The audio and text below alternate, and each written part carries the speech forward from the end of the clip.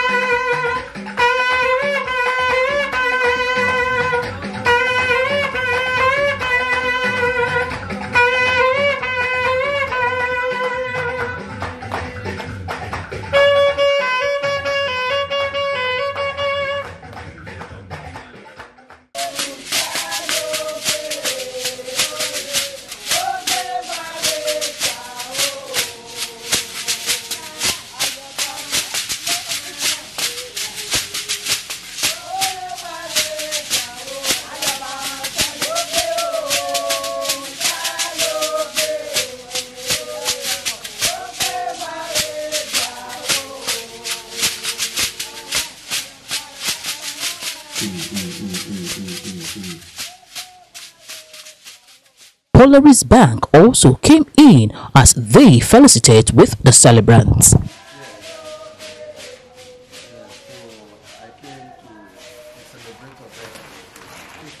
has been very, very kind.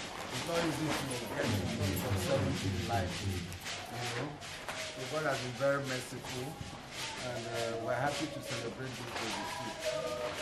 So on behalf of Polaris Bank, we said, let's come and you can see.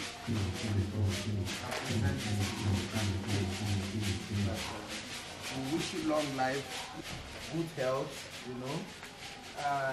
God has already given you that prosperity, giving you children, good wives and all that, So our prayers for our wife, marry one wife, and I will pray for wife. But it's God's doing. Whatever you do, and God says okay to you, then it's God's doing, And our prayer is that you need to celebrate many, many more years. We'll be coming here, we'll be celebrating with you. God will keep all of us alive. We'll continue to witness your birthday. Your businesses, your children, your health, God has blessed. Thank you very much, and a happy birthday.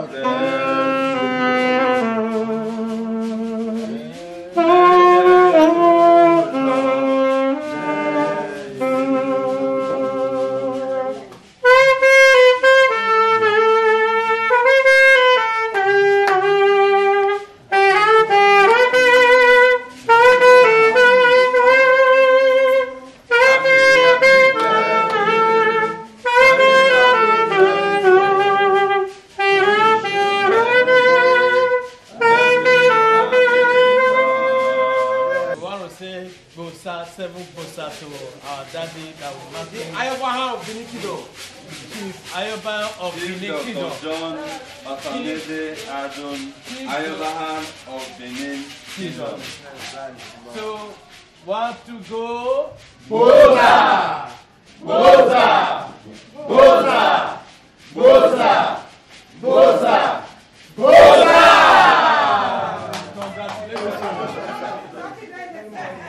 Chief Osamede Adun JP, the Oyobahan of Benin Kingdom, came out to appreciate those who came to celebrate with him.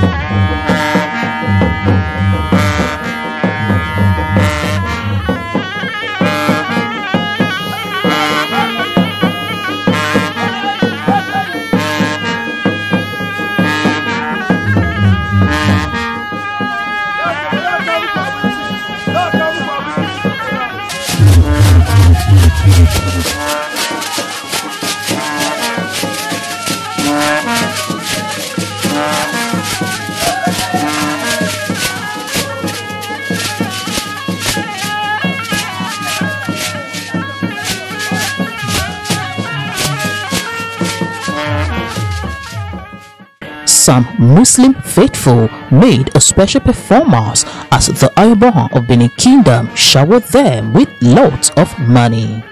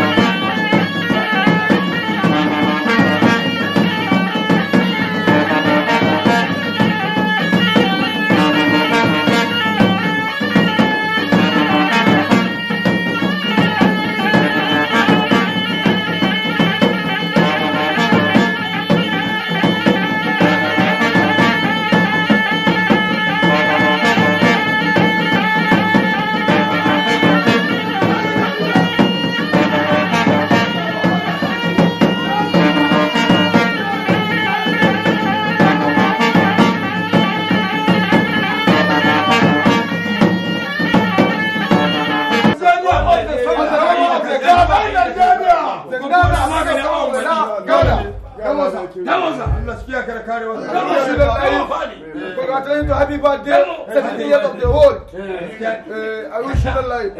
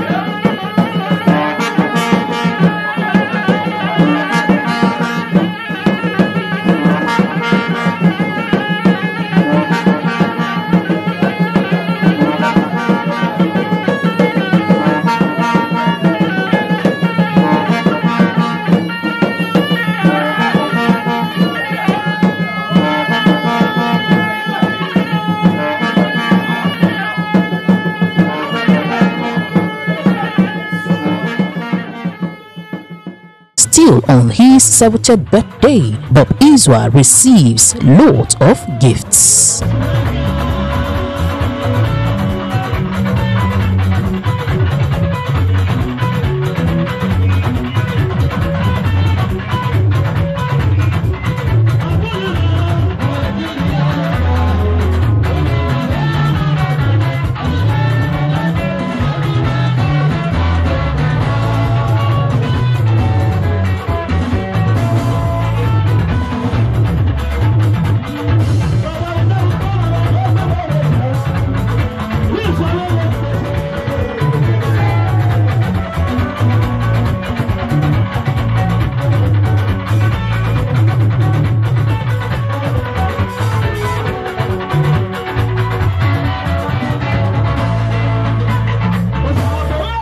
Bob Izua came out the second time as the music band on ground thrills everyone to sweet melodies.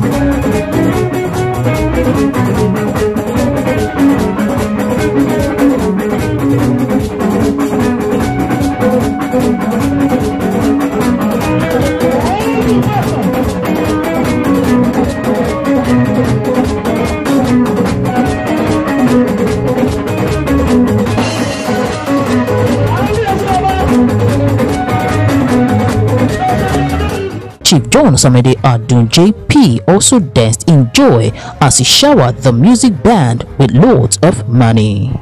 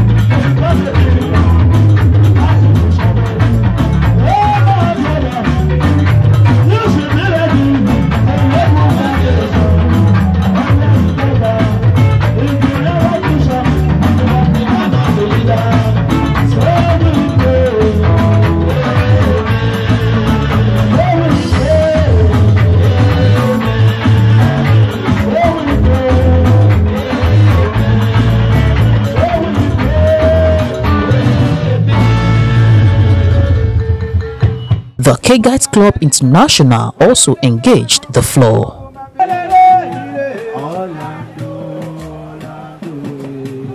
My patron, they say if you get the money, oh, you go get many friends. If you get the money, you go get many friends. Oh yeah, they say my trouble will come home. My patron, they say when you walk away. Oh yeah, say they go run away. Oh, they don't know you again. Don't go deny, say they don't know you again. Oh, Them go deny, they don't know you again. oh yeah, they say, I don't know him. Oh, I don't know him. Oh, Rima koiko. Adodorima, Koko iko. Adodorima, Oya no go forget to Bobby Baby Eshebo. Adodorima, Oya Pedro I wanna make your days long. Adodorima, Oya waiting days Apollo when they want the kego. Adodorima, Oya waiting days Apollo when they want to spend you. Adodorima, Oya they say Akiri Yaya. Oya they say Akiri Izua. Akiri Yaya Akiri Okudao. Akiri Yaya. Supreme of Radio, the change. Oh yeah, they say Akiri Izua. Oh yeah, they say Akiri Oge. Akiri Yaya Akiri Okudao. Akiri Yaya. Oh yeah, they say Sila oh.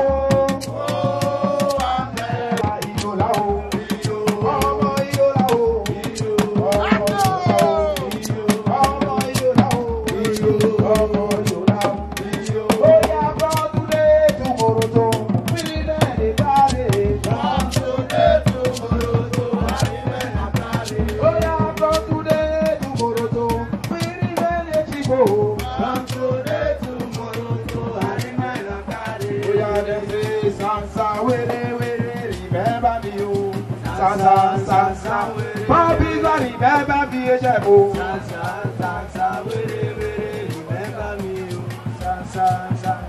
Everybody remember we oh.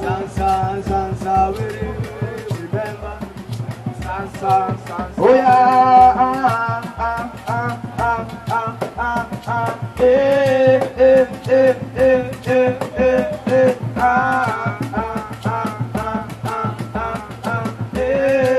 Oh yeah, you got be a jabba waiting in this world.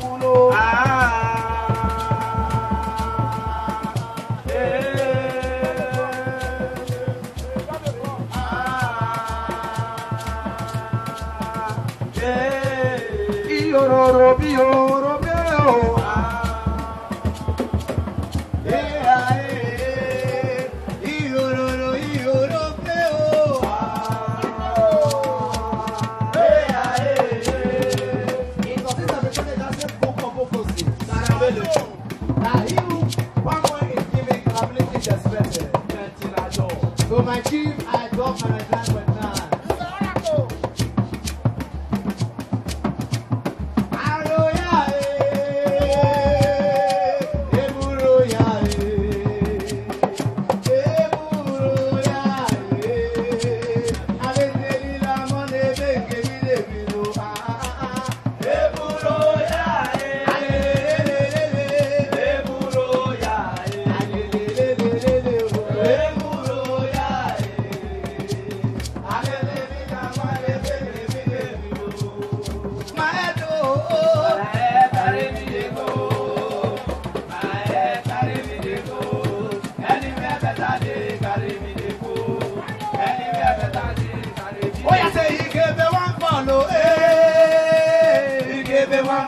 I comfort. He gave me one follow.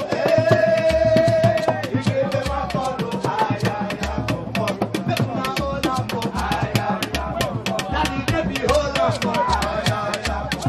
Make my whole lambo. Daddy gave me whole lambo. Oh yeah, daddy gave me go where you go. Go yawa. Daddy gave me go where you go. Go yawa. He back go where you go. Go yawa. My daddy go where you go. Go yawa.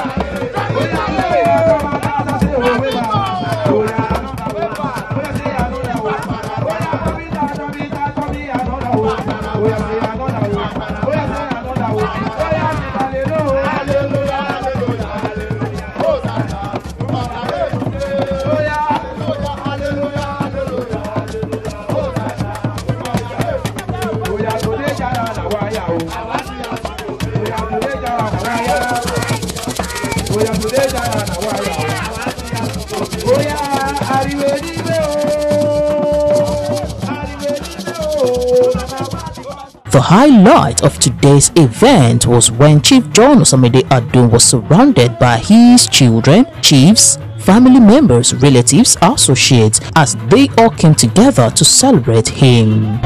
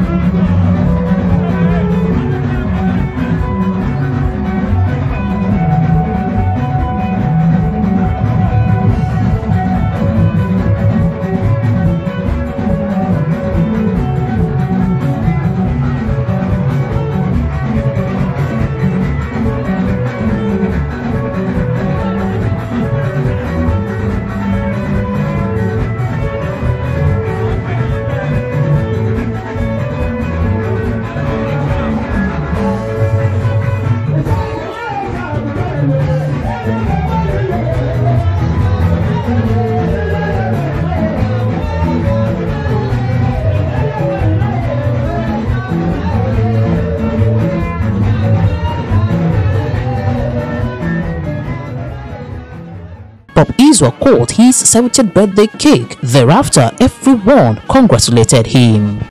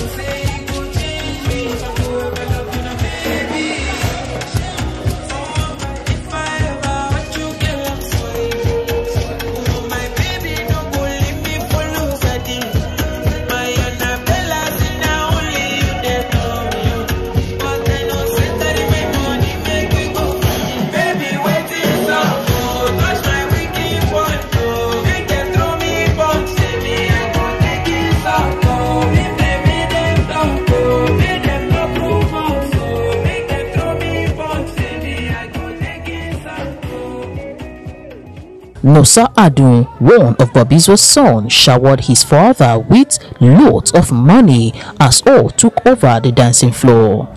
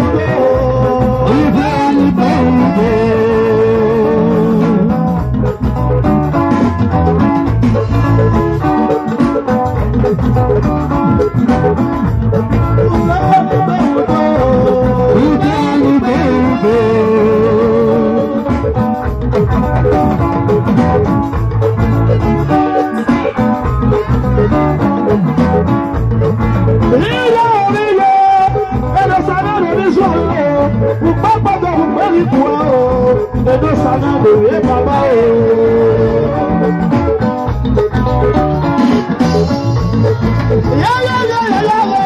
Urubara no tosa wa yalo.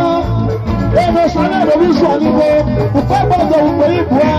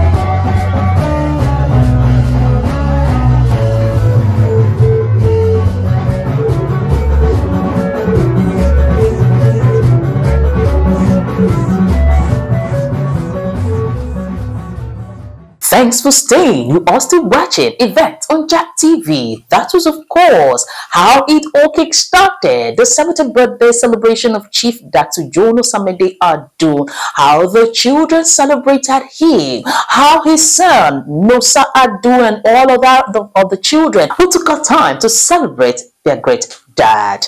Okay, that's what we call it a wrap on today's broadcast. We'll be bringing your way day 2. What happened on day 2? It was, of course, a night party. We'll be bringing your way the main event. So please subscribe to our channel today. I know you will not want to miss out on this because it's an explosive one. Subscribe to our channel today if you're yet to do that. Like and share our videos. Drop your comment on our comment section. Let us know. Congratulate Chief John himself, aka Bob Izua. Thank you so much once again. I know this one was a big congratulations to Bob Izua himself. Once again, thank you. Congratulations to you. Until we come your way with yet another beautiful package, I remain sincerely yours, Fumilayo Okorafor.